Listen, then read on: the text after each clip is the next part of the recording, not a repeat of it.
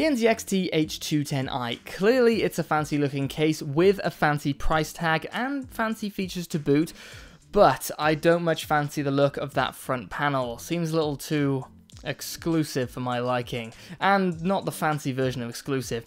We'll check on that in the highly detailed testing section. A lot of work went into that, so I hope you like it. So without further ado, let's get back to the beginning and unbox this thing. Chapters throughout, by the way, so skip away at your leisure. Hey, check that out. Look at that thing go. It's so cute doing this little click. The unboxing process of the H210i is the same as most cases. It's bookended by some polystyrene molds and bags to keep it scratch-free. Visually at heart, this is a minimalist case with a completely sealed perforation-free front panel, a glass main side panel also known as a window, and a solid offside panel. That's not to say it's featureless, but it does its best to hide the clutter. Some clutter is on show, however, such as the intake up top. It looks like NZXT decided to go for the contrasting approach to merging this in, since it's pretty tough to hide a feature like this, and white painted screws probably wouldn't stand the test of time. The side intakes at the front also follow this contrasting aesthetic, being jet black and are also angled, possibly to reflect the light differently to the side panels and increase the contrast with the adjacent panels. Yes, I am clutching straws on that one. No case would be complete without a logo, apparently, so we've got the NZXT logo to the lower section of the front panel in a lighter shade of white than the panel, with a satin finish to further differentiate it. To the rear we have a very typical case layout. Lower power supply unit section, central PCI Express slot section, and a 120mm exhaust next to the motherboard rear I/O position up top. The front I/O exists on top with a power button, USB 3.0 Type A port, USB 3.1 Type C port, and a mic and headphone combo 3.5mm jack. No reset button in sight, so if you plan on building a very crash-prone system or regularly overclock your system, then maybe you'll want to consider something else. And rounding off the exterior is the base. We've got some fairly sizable rubber padded feet which are nice and grippy, and a pile of slots for a pump, D5 or DEC, and drive mounting, and a rear power supply unit intake filter, which is actually against the desk. Actually, I really didn't think about this much before. Really hard to get off. It's perfectly functional for the once in a month clean off, if that, but can catch if you're not paying any attention, and I can't get the thing off in this state. But let's not overstate that. It's good enough. Actually really hard to get out when it's just sat on the desk. Okay to put back in though, I guess. Getting inside this thing, brace yourself. I could be talking to you or the case, really. Let me explain. This is going to wind up someone, probably, maybe a few of you, but I think it's worth being open-minded about since it could be a deal breaker to someone and they should know this. Maybe someone who hasn't got great dexterity. Okay, I'm building this up too much now. So, to get the glass side panel off, there's a top captive thumb screw that's partly enclosed by a metal tab. It's a bad start since captive thumb screws are awkward enough without partly enclosing them to make accessing them with your thumbs more awkward. It's kind of like the PCI Express slot ones. Anyway, I don't know where this hard-on for captive thumb screws came from, but surely the drugs have to wear off soon, so we can get back to normality. Once you've sorted that mess out, I propose a screwdriver is used, you get the pleasure of trying to separate the panel from the chassis. Now, this gets messy, so brace to cringe. I didn't know anything about this case coming into this review, as I do with all cases, so this was me trying to figure out how to remove it for the first time, with only the hint of removing it being the metal tab by the thumb screw. No matter which way I tried to pull the tab, nothing was budging. There was no sign of any movement, so I had to resort to just adding more force in each direction to figure out which way it could be removed.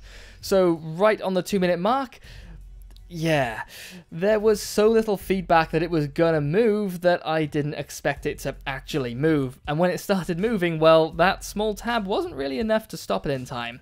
There's more to this than an overly heavy ball and socket linkage, but seriously, when it's strong enough to lift the case off the desk, it's safe to say it could be dialed back a bit.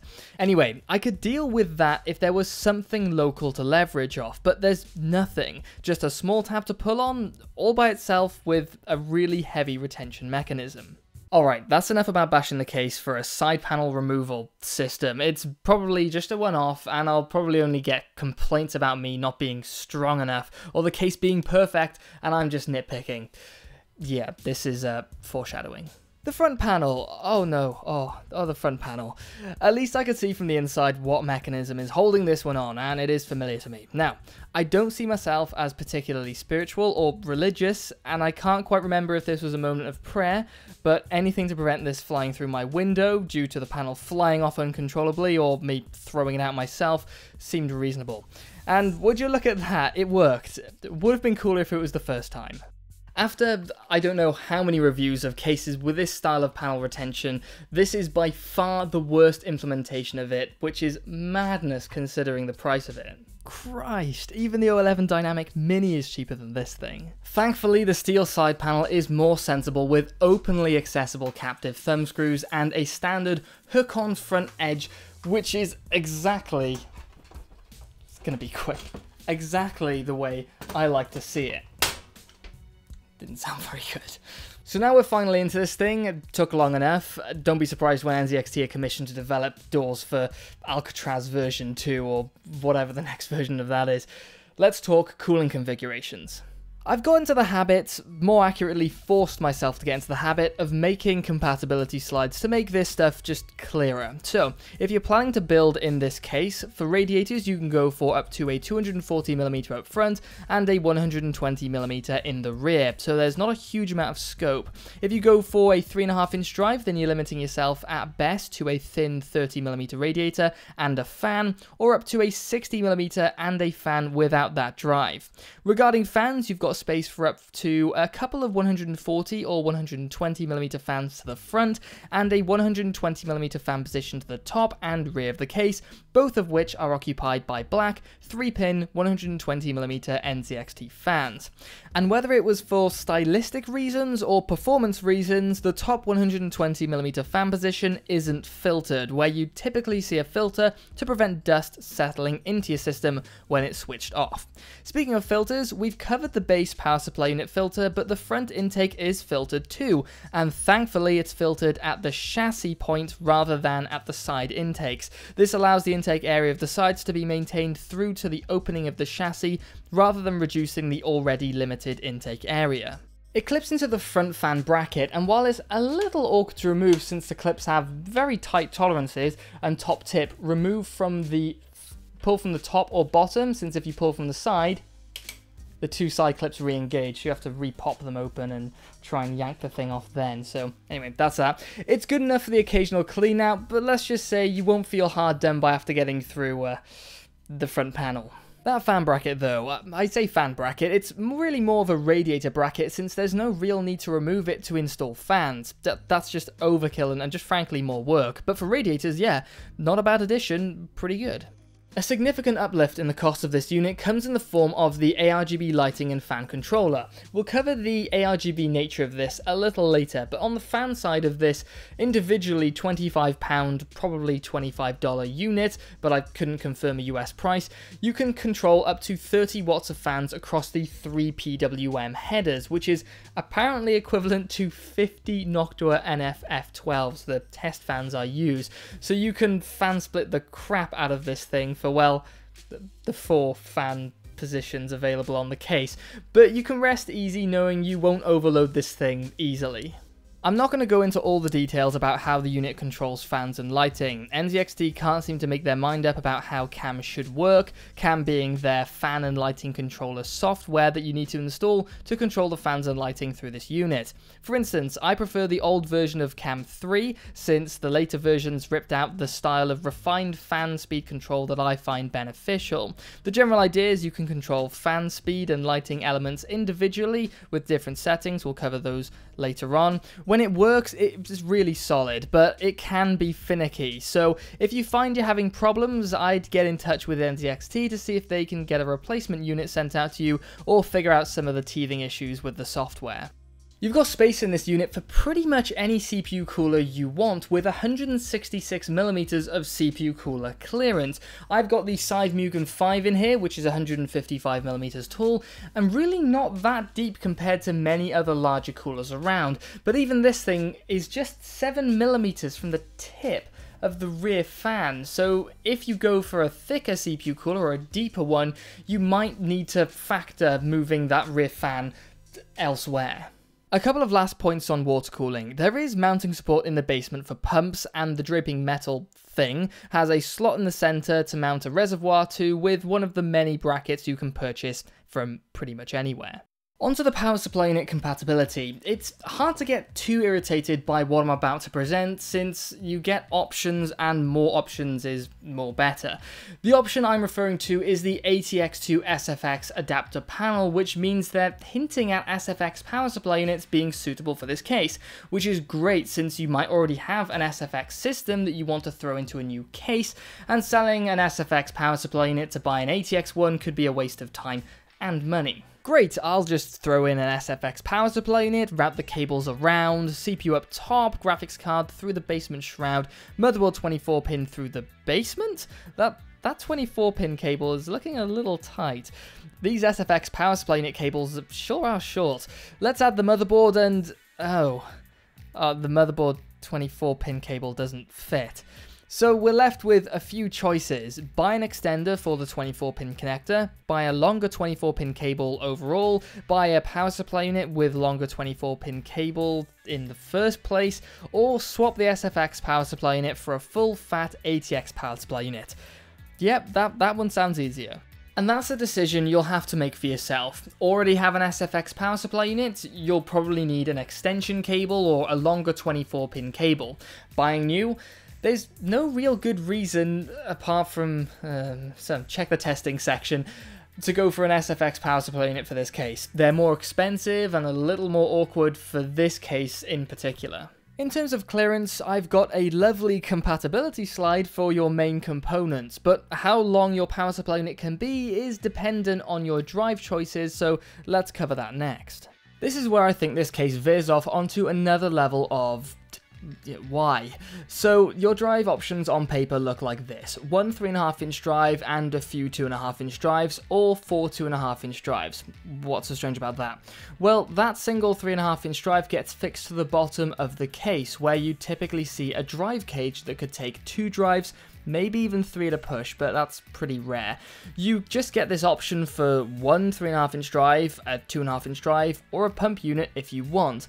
That leaves a load of space above that drive, which is great for cable management, but just overkill. In most scenarios, it's dead space that could be more efficiently allocated or just removed. By removed, I mean designed out of the case, just to clarify. Anyway, depending on where you position a 3.5-inch drive will dictate radiator thickness and power supply unit depth. Moving away from 3.5-inch drives, you've got an abundance of 2.5-inch drive compatibility, and I don't appreciate sometimes how damn space efficient 2.5-inch drives are. You can put these things just about anywhere. For instance, to the rear of the motherboard tray, we've got a couple of 2.5-inch drive positions that are mounted to a drive bracket. There's not much more to say there. It's very standard on cases these days and works very well, but we've also got a 2.5-inch drive plastic bracket that clips onto the other side of the basement shroud in the main compartment. It's super simple, just screw a drive onto the bracket and clip it into the shroud. Now, me being me, I couldn't help but get a little curious about where I could place this thing, and thought to myself, well, just to the left seems possible, which was preceded with about 5 minutes of fishing the damn thing out. So while there is a hole in the bottom left, which is not the same as the other ones, where you could place one of those barbed posts for this little bracket thing, if you want to remove it, you'll need to move the power supply unit out of the way. But that's beside the point, since you won't want your power and data cables trailing across the front of the basement shroud on show, so the intended position works best as it sits right next to the hit and miss draping white steel thing that provides an opening to the basement compartment. Motherboard support for this case is limited to ITX boards. There's not much more to say, to be honest. ITX boards. Graphics card wise, the install is about as average as can be. The rear plate is a little fiddly, but it's a one-time thing, so I can live with that. You've got plenty of space for pretty much any card you want, with just shy of 290mm of length clearance and nearly 170mm of width clearance or height clearance. Manufacturers regard that bit as height.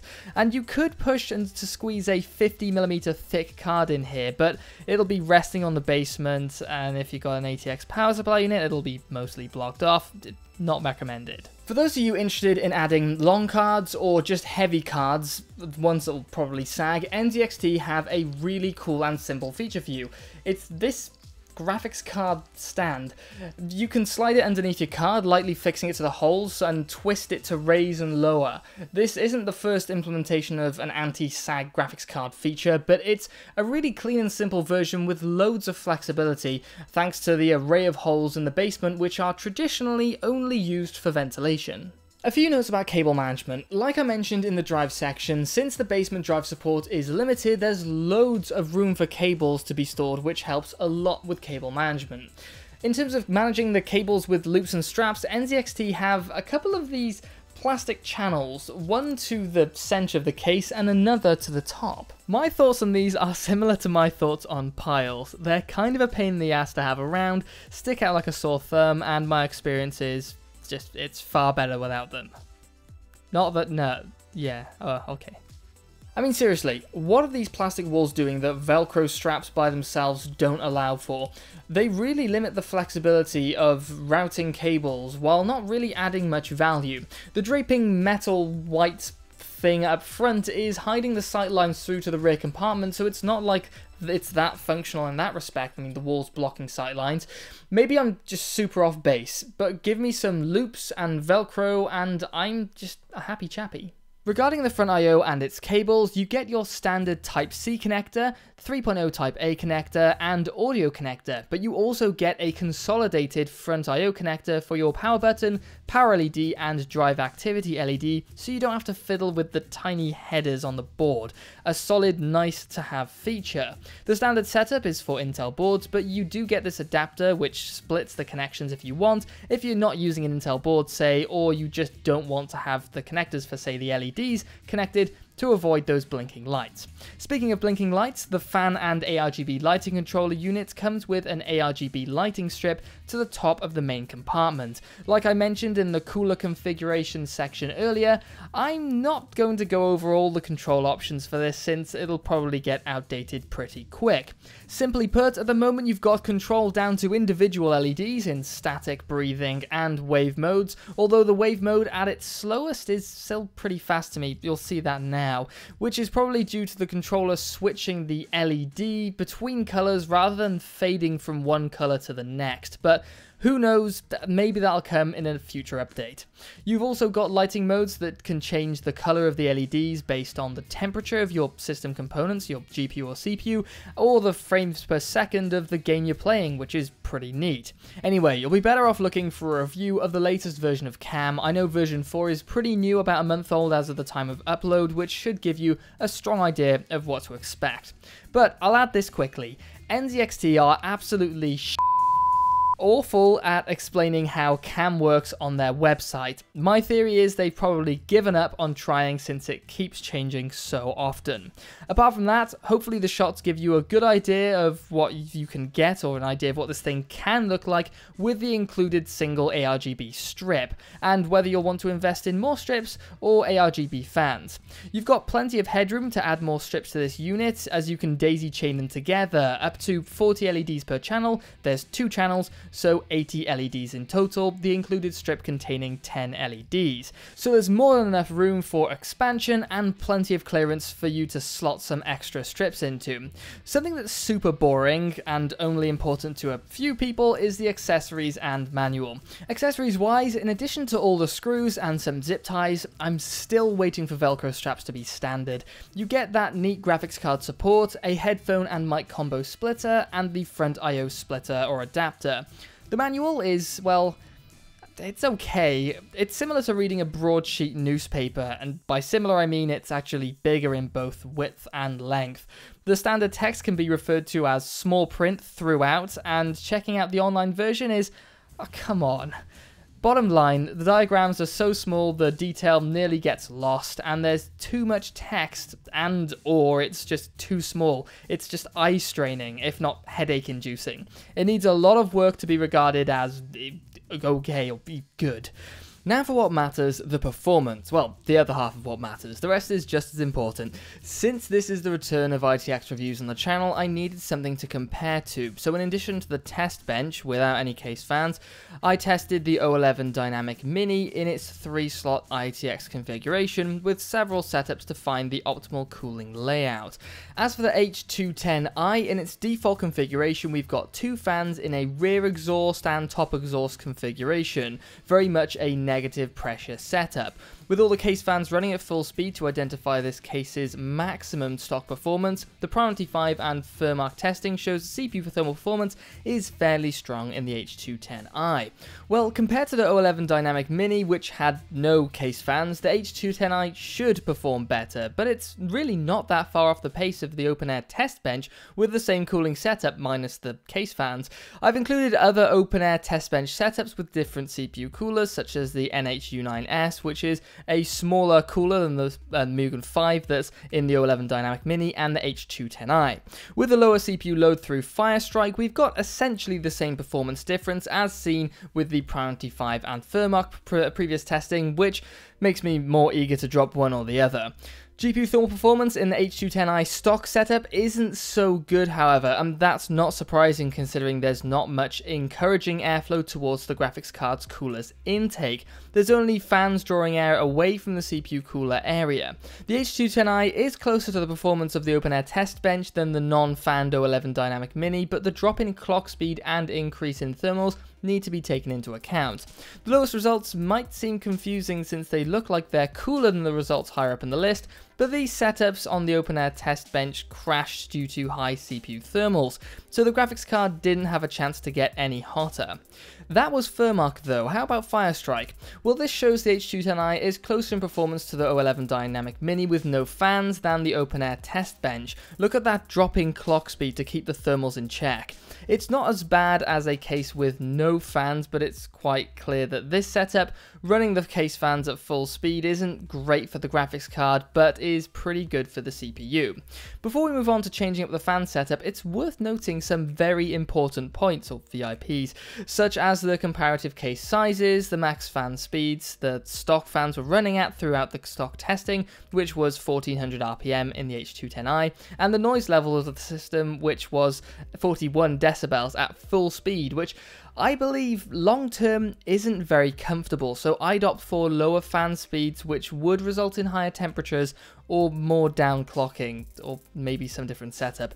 But what if we optimize the setup? Do we get better performance? That may be a bit of foreshadowing there. I think the most intuitive change to make to better optimize this case would be to add some intake fans to the front. So let's do that and see what happens.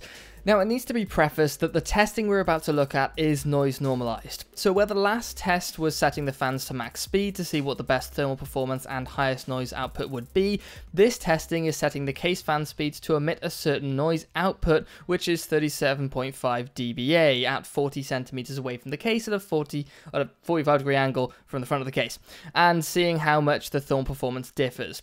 So how did the H210i do? Well, this might surprise you, but where the stock max testing had the CPU at 57.2 degrees at 41 dBA, the H210i with 2 extra fans at 37.5 dBA is at 37.9 degrees. So the extra 2 fans basically allowed the fans to slow down and reduce the noise output without much thermal cost. Now, I did test the stock setup in the noise normalized testing, and it was 2 degrees hotter on the CPU. So at £15 or $20 per fan for 2 degrees of thermal improvement, that might not be the most optimal way to improve your thermals cost-wise. Compared to the O11 Dynamic Mini, well, I'd say it does quite well. With only 2 extra fans, 4 fans in total, the H210i is about as good as the 3 extra fan setup in the O11 Dynamic Mini. Switching to Firestrike also switches the order around a little, but the relative results aren't all that different, so let's move on to the GPU thermals. This is where things get weird, but consistently weird, which is the best kind of weird. So, the thermals for the graphics card are actually no better by adding the front case fans, so you're basically getting nothing extra for the cost. There's not much more to say there. The graphics card thermals aren't great all round, well below the performance seen in the O11 Dynamic Mini, and it's not like changing over to Firestrike testing changes that. It's well below the performance on offer in the O11 Dynamic Mini.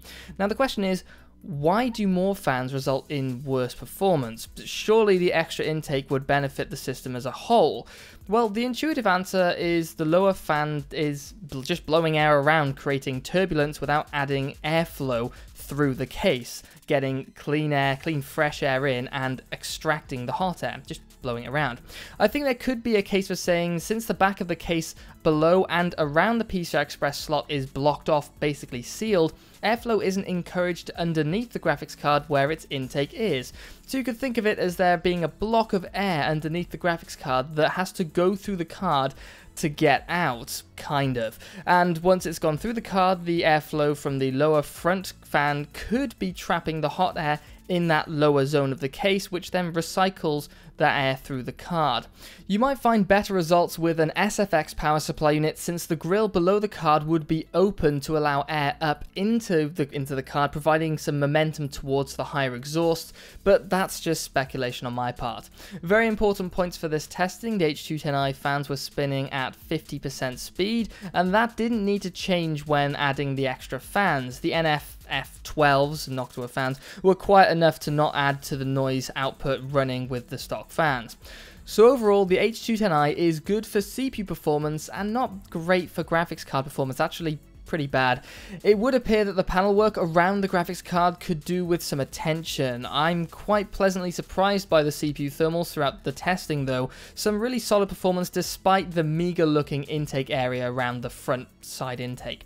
So let's get into a conclusion. Starting with the price, we've got the cost of the cases with and without additional fans in the different configurations in pounds, dollars and euros. You'll probably notice the cost of the O11 Dynamic Mini and H210i are really close, and the main difference depends on the price on location and whether you have that third fan in the O11 Dynamic Mini or no fans in the H210i. Notice that all of the O11 Dynamic Mini prices all have fans added on top, since it doesn't come with case fans, whereas the H210i comes with fans, so is on a good position to be better value. Price isn't in a bubble though, so let's mash it with the performance found in the noise normalized testing. Now, I've thought long and hard about how to present these figures, since price versus performance for the GPU side of things won't work. It's the downclocking that makes the main differentiator here. So for the CPU performance value, we've got price versus thermal performance, and for the graphics card performance value, we've got price versus the limited 400 MHz range of the clock speed that we've looked at on the graphs. Others may find this wrong, but realistically we're not going to have the graphics card drop to 0 MHz, so some kind of limit is required here, and the thermals, as we said, just wouldn't work.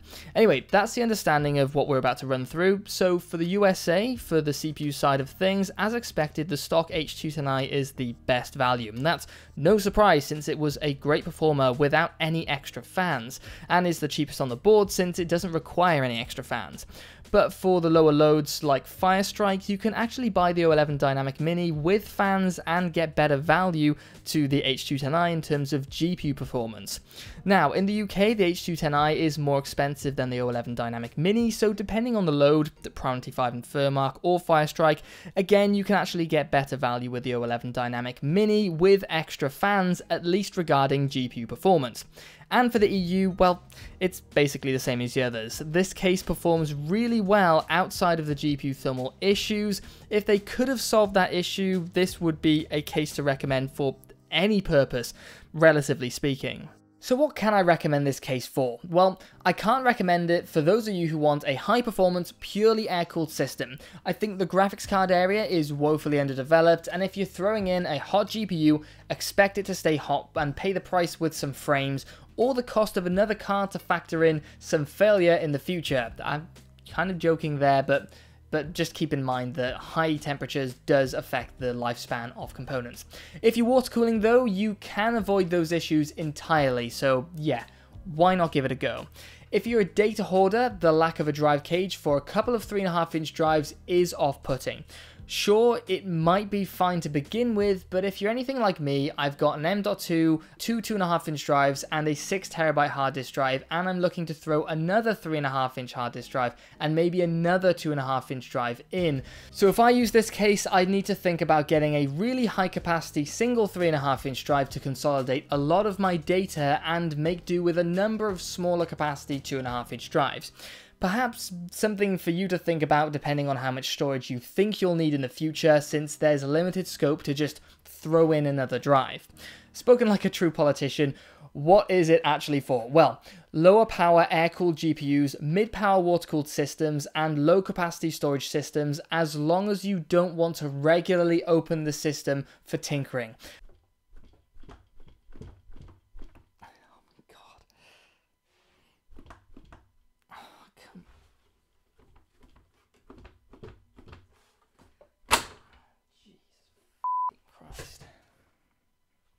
I just think removing those panels are a pain in the ass to regularly use, and they're okay despite their sort of jarring opening for very occasional access.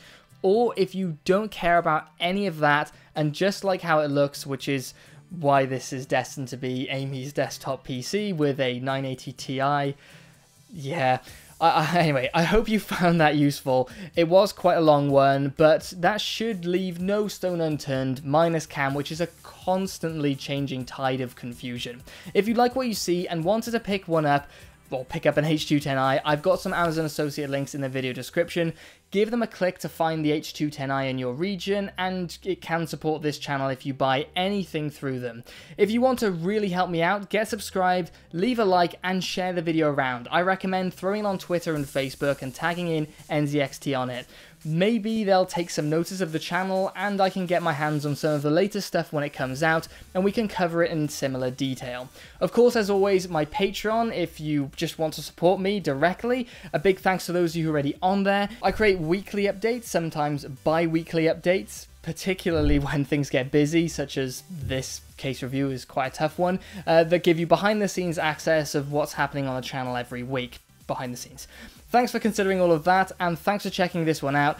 I'm one of the small guys on here, so every little helps. Seriously, it means a lot. So thanks again, and I'll catch you in the next one.